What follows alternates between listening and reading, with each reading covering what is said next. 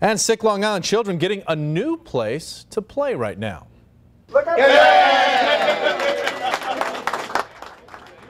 Today, the Cohen Children's Hospital's new game room opened. NHL legend and Long Islander Pat LaFontaine started the charity that builds the rooms at hospitals across the country.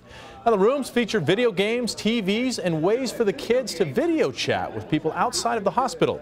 LaFontaine calls them Lion's Dens and says they're a great escape from the daily treatment the kids are going through.